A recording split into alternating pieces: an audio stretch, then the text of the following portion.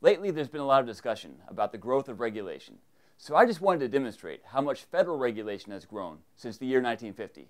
Now, federal regulation is captured in volumes like this, called the Code of Federal Regulations. These days, the average volume has about 750 pages in it. So let me start by showing you the quantity of regulation that we had back in the year 1950.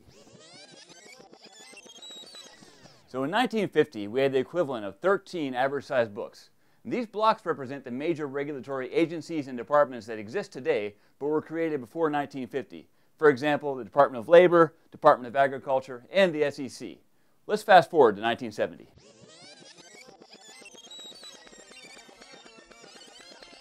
So now we're in 1970. You can see we've got 5 times as much regulation as 1950. That's 73 of those average-sized books.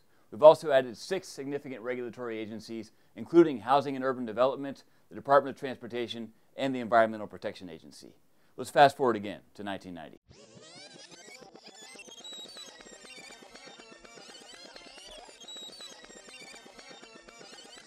So now we're in the year 1990, and we have 13 times more regulation than we had in 1950. That's over 170 books. We've also added 6 more significant regulatory agencies, including the Department of Education, the Department of Energy, and Health and Human Services. Let's fast forward one more time to today.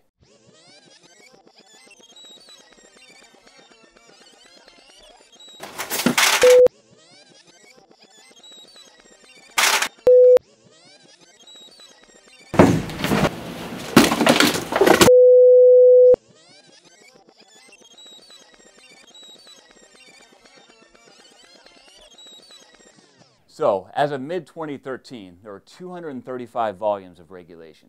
That's 18 times the amount of regulation that we had in 1950. We've also added 4 more significant regulatory agencies, including Homeland Security and the Consumer Financial Protection Bureau. So, clearly there's a lot more regulation. Do we have any way of making sense of all this? In a new tool called RegData, we count up the restrictions, words like shall, must, and prohibited. There's well over 1 million restrictions in the Code of Federal Regulations. If you want to know about the consequences of that, check out this piece I recently wrote with my colleague Robert Green. We talk about the effects of regulation on jobs, economic growth, and the poor.